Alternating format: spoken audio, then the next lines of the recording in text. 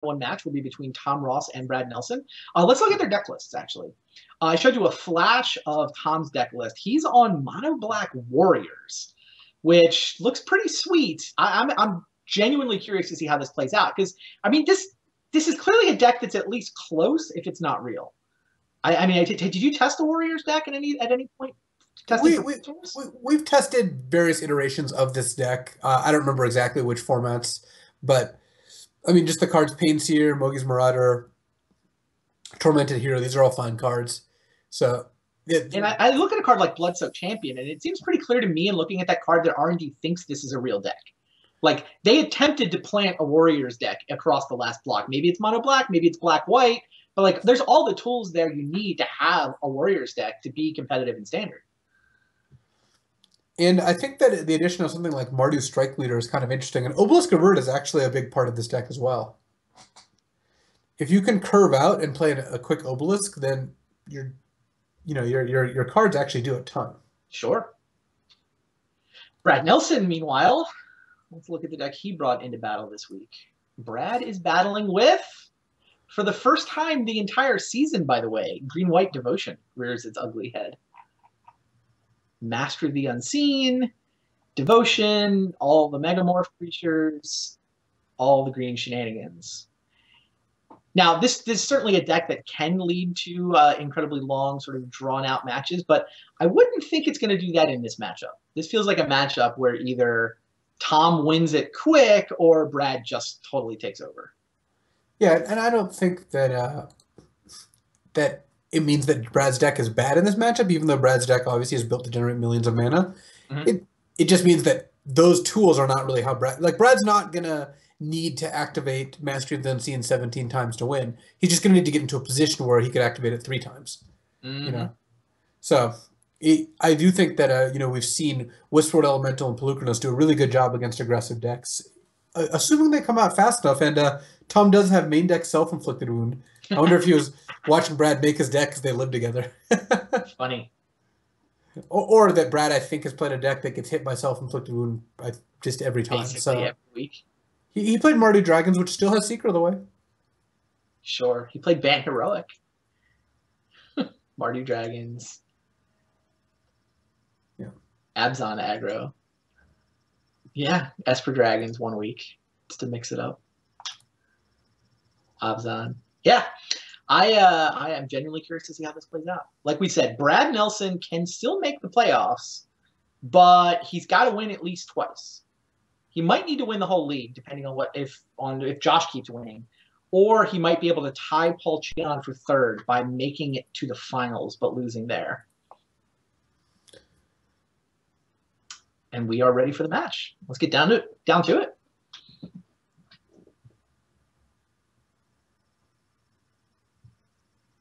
Brad on the top of your screen, Tom on the bottom. That does not look like a great draw from Tom Ross.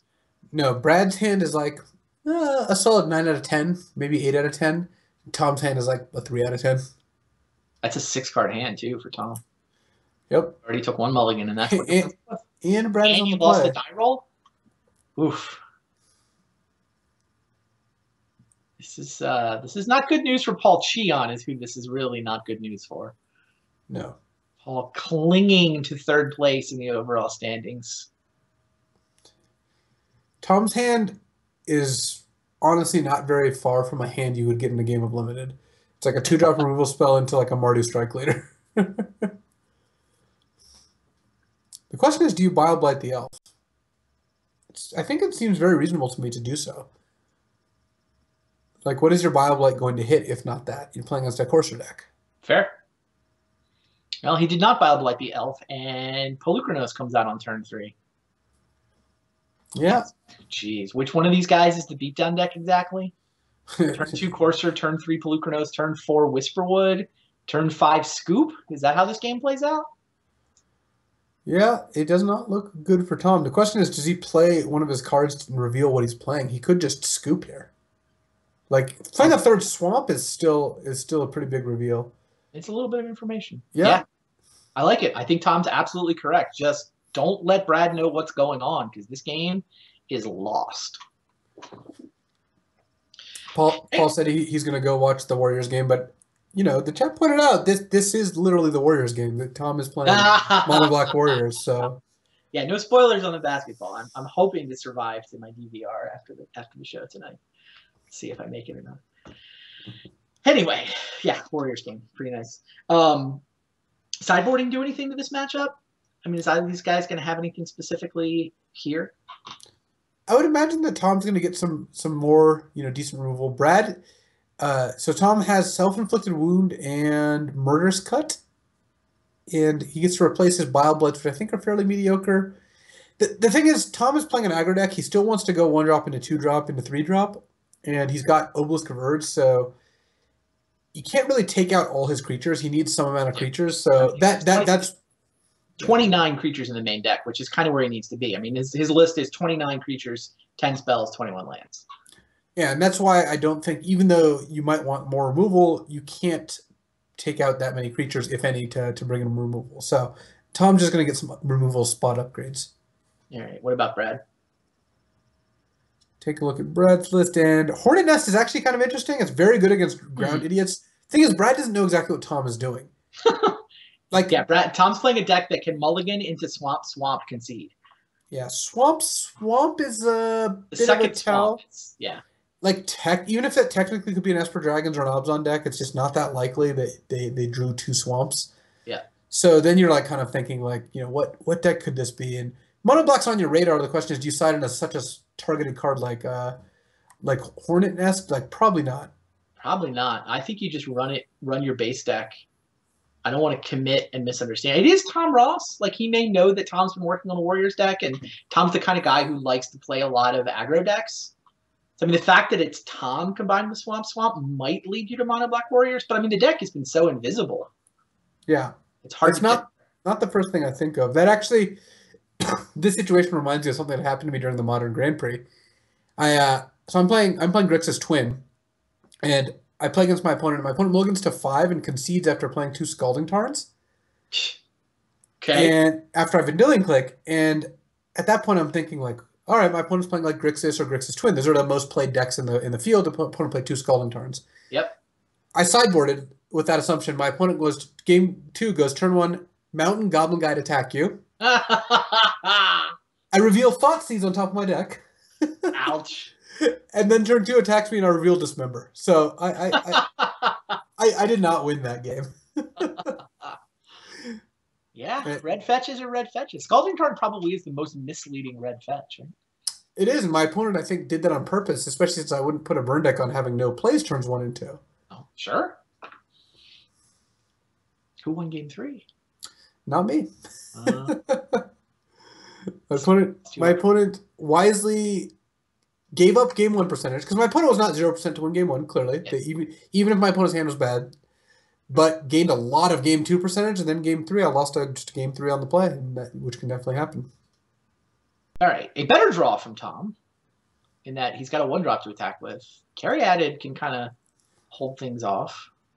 You just Mogi's Marauder and smash with Intimidate. Well, you would have, but you do Painseer, which would have been an insane draw on turn 2. On turn 3, it's significantly less impressive.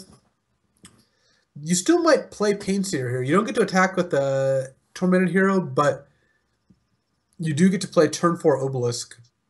So it looks like Tom's just going to go a little more aggressive. I think I like this line. It sets you up to do 2 things better on a future turn, like having a 2-drop rather than a hand of 3/3 and Obelisk. Yeah. And you get through the 4 damage, so. This isn't too bad. The second Marauder is going to be really important. Tom cannot use those lightly. Fair. All right, Brad plays Courser Crucifix. Misses, so... And really misses, too. Oh, he's going to draw 3rd Mastery next turn. Does not seem like the card he wanted. So I would assume you just go Obelisk here, and then next turn if you draw land, you can go Painseer Marauder and just win. Hit for 16. You don't want to go Painseer Self-Inflicted Wound this turn? You could. You assume you're killing an Elvish Mystic. But, yeah, I kind of like the temptation of just drawing a land and just winning the game. Yeah, I mean, that seems pretty strong to me. I agree. All right, so he's going to play Obelisk of Herd. What creature type do you think he's going to choose? I'm gonna go with the Warriors, though I think human would actually work here. So Warriors, not Cavaliers. Got it. Looks like he went with Oh, he human. does go human. Hilarious. That might overlap with more creatures in his deck. Really?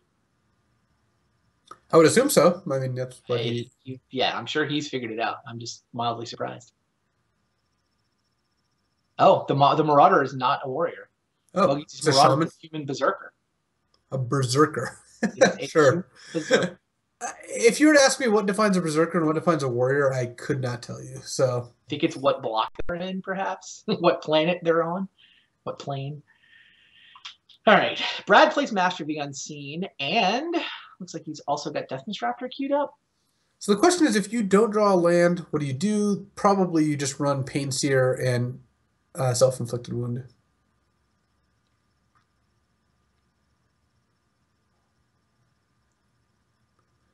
Yeah, and it looks like all the warriors in the deck are also human. So it's a human deck, not a warrior deck. Warrior's a cooler type, so I'm just going to keep calling it a warrior deck. Same. So land allows him to go. There's the land. And that's he gets to go Painseer into Mogisi's Marauder. All of these guys are pumped up by the Obelisk because they're humans, and they've all got Intimidate because of the Devotional Mogis Marauder. Well, there you go. On to game 3. That was not a slow match. No, Tom was not messing around that draw. I like it. So stakes here. Tom Ross is through to the playoffs, and Tom Ross is going to be playing next week. He's in second place. I don't think he can be passed. Well, he's definitely going to be in the second versus third game, no matter what happens to him this week. But you know what? I think he'd love the chance to show off some more with this Warriors deck. Sorry, Humans deck? Warriors deck. I keep calling it Warriors deck. I think that Tom's good draws seem like they beat Brad's good draws, just because there's not a whole lot Brad can do. He can't really interact all there. Luckily for us, I'm getting people telling me what the definition of berserker and warrior are in the chat, which is good. Historically speaking, berserkers were subsets of warrior of Celtic origin or Celtic origin, and then they talk about more things. Has Magic been consistent though? I don't know that Magic's been consistent, though. I think that if you what you should care about there is if you're saying creature types matter, is can someone look at these two different cards and tell them apart? Yeah. I think warriors and berserkers don't really pass the smell test there, but I don't know what each flavor the flavor of each block dictates. Right. The deck is still, I think, a warriors deck, even though you might choose humans on Obelisk. It's the Bloodchin warriors are the relevant cards here. Yeah, the Rager. Bloodchin Fanatic lets you sack warriors. Bloodchin Rager makes your warriors hard to block. So there are more warrior synergies in the deck than human synergies. It just turns out with Obelisk, you're going to choose human. All right, here we go. Game 3. Can Brad Nelson stay in playoff contention and keep Paul Cheon sweating? Well, if Brad doesn't draw a land turn 2, he's going to lose the game on the spot, I believe. Because Tom's going to play turn 1 Shadow Spear or Bloodstoke Champion. If Brad doesn't draw a land, he plays an Elvish Mystic. He does draw a land. All right, so now we've got a game. Because if Brad hadn't drawn a land, he would play a second Mystic and get Bio-Blooded into Oblivion. Yes. But Brad gets to play Courser of Kruphix. He's going to be drawing Nykthos next turn, we can see. Does not get blown out by Bile-Blight here, so game on. Still has no white mana for the Fleece Mane. But he can play Polukranos next turn, depending on what Tom knows. So Tom could attack with his Bloodstoke Champion here, and if Brad blocks, just Bile-Blight the Courser. I don't think Brad's going to block. Well, actually, Bile-Blight's not a card you might have in your deck at this point, so I wouldn't be surprised if Brad blocked under that assumption. That doesn't seem completely unreasonable to me. Mm-hmm. Well, I mean, the attack kind of makes you smell Bile-Blight. Yeah, it's not Tom's capable of bluffing here, though, for sure. Tom definitely has that reputation, which makes people more likely to call your bluffs, which makes your non-bluffs better. And then, yes, you can technically recast the Bloodstoke Champion, but that's not really a good use of your turn too. So I can't imagine that Brad's factoring that in exactly. He's thinking about it. He takes it. All right, so Tom's not going to get to Bile-Blight. Instead, what? Painseer? Pincers the play with more upside if things work out, yes. That's what he decides. Mastery on top of Brad's library. If Tom can kill this Pelucranos, which he can't currently, then wow. I see, because you're going to use Nykthos, yeah. Okay. That it makes your Bioblade a little more appealing, and it does mean also that now a Tom pretty good start from Brad.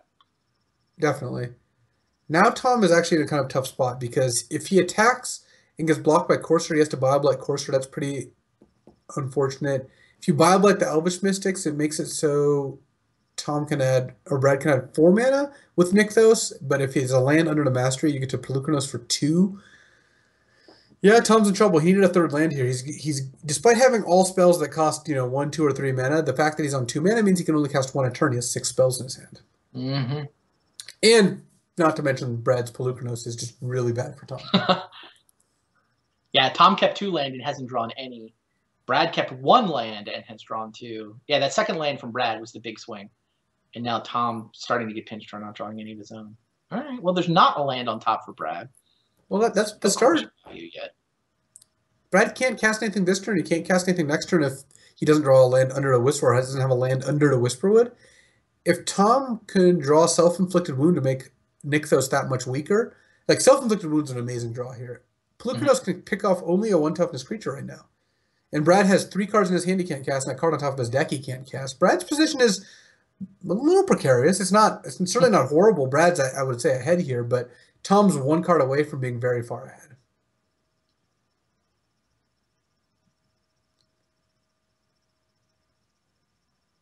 Charge. Wow, Brad's getting aggressive. Into the red zone, Brad Nelson says. I don't know if I love attacking with the Courser there. I guess you do get to kill the champion if you want. It looks like you're just going to. But, man, it means the Pain Seer. I guess the Pain Seer gets a lot worse once you're taking 7 damage here, or 8 damage even. Yeah, it's 8. 8's not a small number. All right, Tom needs to draw Self-Inflicted Wound, and if he does, I think he's in very good shape. If he draws a land, he's actually not in horrible shape. If he draws another spell that he can't cast, that's going to be problematic. Bioblade. Yeah, I don't love the fact that there are Bioblades in Tom's deck. I don't really understand that card in this matchup. I mean, it kills the elves, I guess, is important. Maybe you want like 1 or 2, but Tom's drawn 2 so far, and they've been... Well, I guess 1 was pretty good, but... Oh, and there's the land underneath the Whisper. Yeah, that's going to be tough for Tom to beat. Tom was already having trouble beating the board, and Whisperwood is just like a windmill slam. Definitely. Wow, yeah, now Brad's got... Still doesn't have white mana, but he's got gigantic creatures that Tom can't remove. He's ahead on life. He's ahead on board. Brad Nelson wants that playoff spot. Yeah. And if it's Brad against Josh in the finals, that means Paul has no chance of making the playoffs either. Correct. If it is Brad against Josh in the finals, then Paul's dead. He just doesn't know who he's dead to. We got some semis first, though, and we got Ryan Kibler and Andrew Cuneo looking to avoid last place. So Brad Nelson does win here. Brad is now through to the semifinals. We can take a quick look at the bracket before we take a break and get set up for the semis. It's going to be Brad Nelson against Andrew Cuneo. It might be nice to actually chat with Brad as we get set up for the next game. They will play second. The first match that we're going to watch is the one between Brian Kibler and Josh Utter-Layton. Brian must win if he wants to escape last place. Josh must win if he wants to make the playoffs. And then keep winning. Yeah, things are set up. Thought this was going to be a cool night. And all the storylines seem to be coming together in the semifinals. So we're going to take a real quick break. We will be back momentarily with semifinal action. Stay tuned, guys.